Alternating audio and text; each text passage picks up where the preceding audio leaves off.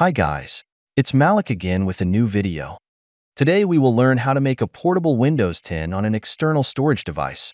All the steps for installing Windows 11 will be exactly the same. As an external storage device, I will use a modern high-speed SSD M.2 NVMe, 256 GB. I will also be using an external enclosure for this type of drive. So, we take this SSD, place and fix it inside this case, as necessary. After the SSD is placed in the external case, we connect it to the USB port of a computer or laptop. As you can see, immediately after connecting my SSD M.2 was displayed in the Explorer under the letter D. Now we need to go to the Microsoft homepage and download the official latest version of the Windows 10 ISO file. To do this, open the description of my video and click on the link to the Windows 10 download site. The Microsoft website page opened. Here you can read the rules for using Windows 10. To download the Windows 10 ISO file, we need to download the utility from Microsoft to the computer, and to do this, click here. The application has downloaded, and now you can close the browser. Now let's open Explorer and open the folder, Downloads. Double-click on the icon, and the utility will start.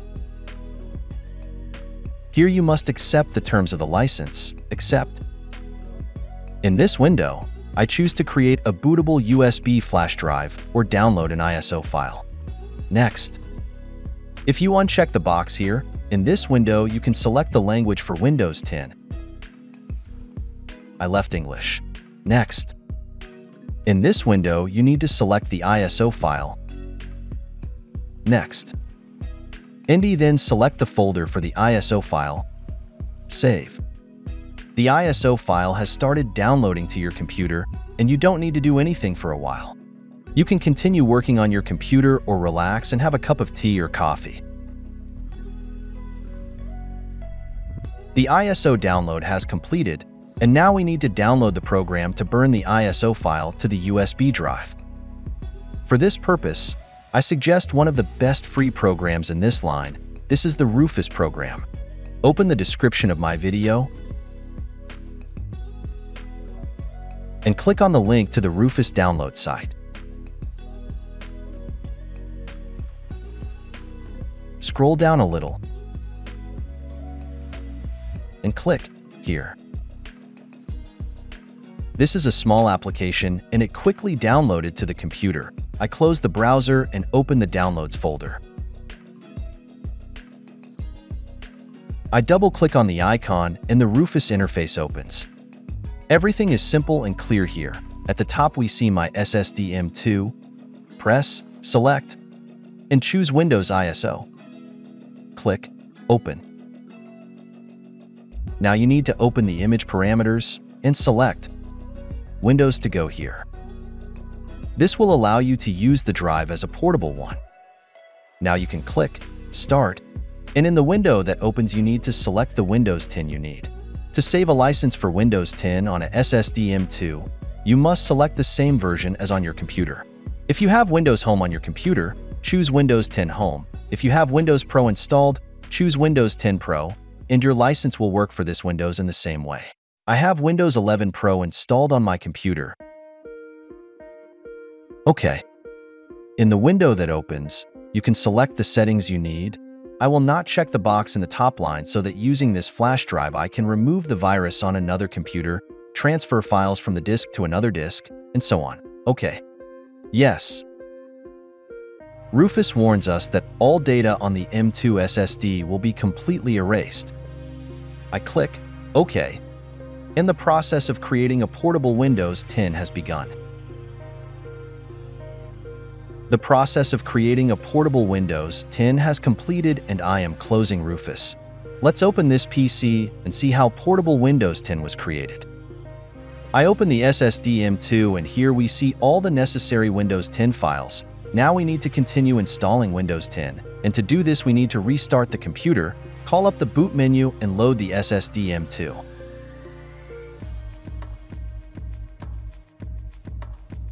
Immediately after the start of the reboot, continuously press a certain key on the keyboard to bring up the boot menu. I press the F12 key. For you it could be F8, F9, F11, F12, or some other key. There is no single standard and different computers may have different keys to call the boot menu. The boot menu has opened. Most likely your SSD M.2 in the boot menu will look different. Using the keyboard, you need to go to the SSD M.2, press Enter. The Windows 10 boot process has started, and the computer will automatically reboot several times. In this window, you need to select your region. Yes. Select a keyboard layout. Yes. I'll skip this. In this window, you need to read the license terms. Accept. I will use this Windows 10 for personal use. Next. In this window, you can sign in to your Microsoft account. To create a new Microsoft account, you need to click here. I want to create a local account, so I click here.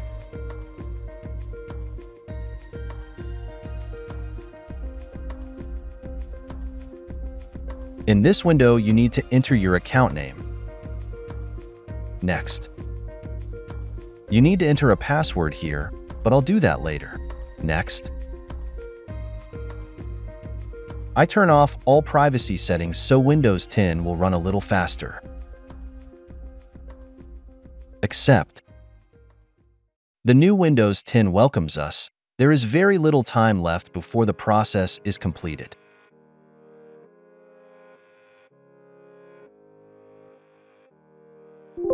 Yes, the installation of Windows 10 was completed successfully. I hope the whole process went smoothly for you too. Let's open this PC and see what Drive C looks like on a SSD M.2.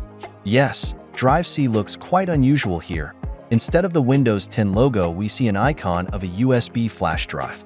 The disk with my Windows 11 is called Disk D here, and all the files on this disk have not changed at all. I open Settings,